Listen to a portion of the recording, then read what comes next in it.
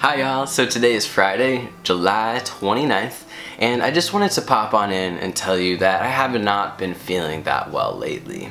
I realized that for so long I've shared so much of my life with you guys, and of course there are some things that I've chosen to keep private because privacy is important. And those things include situations with my brother, how my mom's cancer is going, when I've been lied to and cheated on by partners, especially ones that I've shown you on my channel, and other things like career crises and emotional challenges and all of the difficulties that these situations that I don't always share with y'all bring to me do sometimes leave me feeling drained, but I know who to go to and I usually can handle these things really well on my own.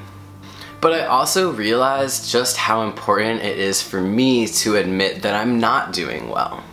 To say, hey, things really haven't been that great. To admit that I'm not at my best so that I can find, you know, a way to get there again.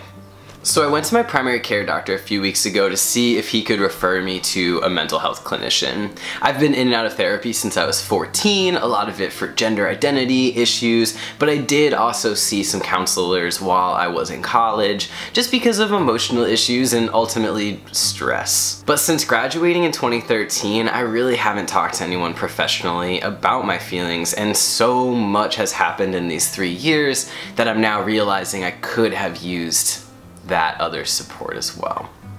There have been moments in my life where I've realized that relying on talking just to my mom or to my partner or just to my friends, sometimes when my problems land upon their ears, I don't get the unbiased or the harshest criticisms or feedback that I actually need to move forward. So I think I finally reached a point in these 3 years where I realized and knew within myself about a year ago that I needed to be speaking with somebody professionally. The issue was I actually kept calling up to try and make appointments with therapists, and there was not, no availability, or they just weren't the right fit, or they didn't take my health insurance, or they were too far away, or they didn't have appointments during the hours that I could make it. So there was a million different factors in the way. So I have been seeking therapy for about a year now, which I'm really proud of myself for finally finding one without giving up, considering a year is a long time to be like, where can I find you? Where you at?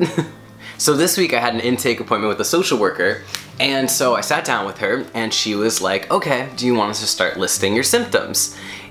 And I was like, symptoms? I mean, what? Because I'm only ever asked that from like my primary care doctor, or if there's something physically wrong with me, and she's like, yeah, your symptoms, like what's been going on that made you believe that you should seek therapy? And I was like, oh, okay.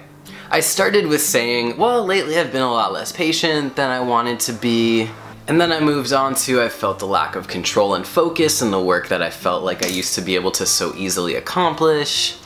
And so she asked me, when did these symptoms start to occur? I said about, 6 to 12 months ago, I would guess. And so I started focusing more on events after that. I was like, oh, and I changed jobs, like not just changing jobs, but I changed being a manager to going to not being a manager, changed from 30 hours a week to 20 hours a week, and totally changed the locations that I'm working and the team that I'm working with. Oh, and my cat, Tiger, passed away. He was 18 years old though, but he passed away in the beginning of April. And I moved out from living with my best friends in June to living with my girlfriend, but I was also traveling at the same time, going to the Philly Trans Health Conference and going to VidCon at the same time as moving, and I feel like I haven't slept in like months. And then last week, my girlfriend and I adopted 2 kitties, which she thought I said kids, because she was, at this point, she was like, kids? You adopted kids? No wonder you're stressed. And I was like, no, 2 kitties, but they do have health issues and they also are really hyper in the early mornings, so even if I do get to sleep, my sleep is super fragmented. I haven't been determined or focused enough to join the gym, so it's really been about 3 months since I've worked out because I spent all of this time trying to gain this weight, and then I got food poisoning, which is why I went to my primary care doctor, which is who referred me to you, and the food poisoning caused me to like feel so bad about myself that I didn't want to be working out, and then I didn't know if I was allergic to dairy, so I was like, why even work out if I can't even gain muscle? Like, what's the point? My car died permanently in the middle of the road last weekend. It just wouldn't start and it's not worth fixing. Yeah, so I had it junked for $75 worth of scrap metal. Yep. Earlier this month, my uncle went to prison and he just sent me a letter though, so I'm excited that hopefully I'll get to visit him if I pass the FBI background check. Alright, so I'll just stop there, but these were just the things affecting me personally. I was just spewing them out, just recent events that have just been emotionally difficult to handle, and that's not even talking about Orlando, where I have this video that I never even put together and released for you all because it was so sad, and as well as the heartbreak that comes along with what happened with Christina Grimmie, and it's just hard. There's been a lot, and I realized that I just listed. So she just looks at me kind of like, I hope you hear what you're saying. And then she says out loud, I hope that you hear what you're saying.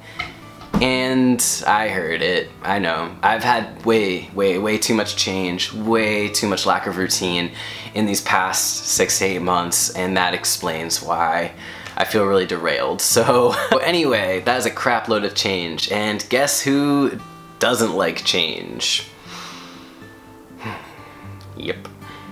So I'm about to make some changes that are more like routines, if that makes sense. Let me kind of elaborate on that for you because I've got some good news. First, I did join the gym. I joined the gym yesterday, and I'm going to start consistently working out, including maybe doing some of the group workouts that they have there. I'm going to go to the gym right after recording this video because it does calm me down and help me feel more balanced and centered, and having this routine again makes me feel like I'll be able to handle the inevitable changes and stresses that will come in the coming weeks just because of various other life events, and I feel really good. Next, I've realized that I want to share more with you all when I'm feeling stressed or not like myself, because in reality, you all know me really well. A lot of you guys know me better than I know myself at times, and any time that I've reached out and said I need support or I need your advice or I have a question or do you have any suggestions, you all have come through and suggested such helpful things for me. So now I'm making a commitment that when I feel down or if I'm feeling stressed, to still make a commitment to you all to share that with you and to even ask for advice. Actually, the first bit of advice I'll ask about is because I've started using this kind of task manager called AnyDo. I have it on my phone and on the computer, and I can list tasks, to-do lists and things like that, and this way I feel productive, and feeling productive is a way for me to feel like I'm kind of sifting through all that change and stress and organizing it and still moving forward, you know, with my life. So do you have any suggestions for apps that help you stay organized, or any suggestions just in life for how you feel productive, how you track your progress so that you can look at it and really feel good about it? Because I'm about to start writing a lot more for something that I cannot wait to tell you about. Yeah, I just totally made that as weird as possible, huh?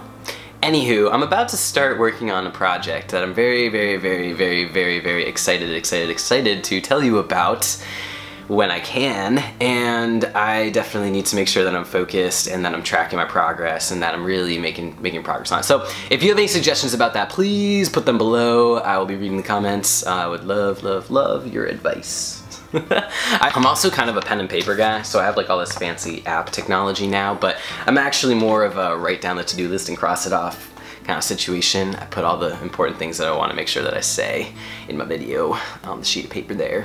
And like I said, routines are important for me to help combat the stress and changes in life, so I've decided to start live streaming again, because just like asking you all for advice, live streaming when I was doing it in May made me feel very centered, made me feel really happy to get to interact with y'all. So I will be live streaming at 8 o'clock tonight Eastern time in the US here, and I will be on YouNow, so you can check me out on there. My name is skylarkeleven. Follow me, and I'll be on a little before 8. I'll stay on for at least an hour, so please feel free to pop on in whenever.